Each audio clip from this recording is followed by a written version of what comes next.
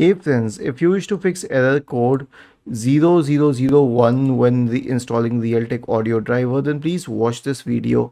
I will guide you through the resolutions, and this has worked for a lot of users, so you can definitely try it. The first solution is to update the sound driver. So search for device manager in the Windows search bar and open device manager.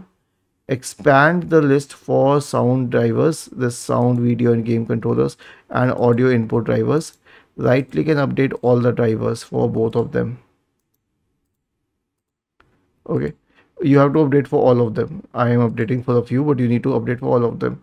And then you need to check your system for updates. So right click on the start button and select settings from the menu.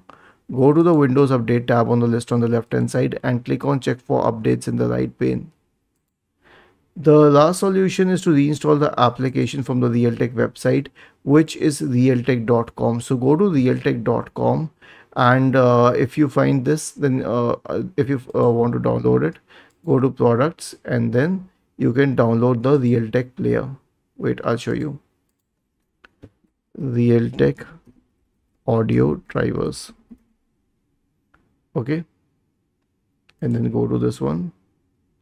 In the download list you'll find the codecs, but you'll have to find the right one because a few of them are the 32-bit ones. So download the 64-bit executable file and then click on I accept this above, download this file, and then you have to enter this captcha.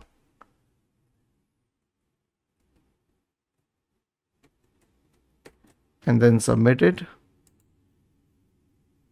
Okay, I'll try it once again.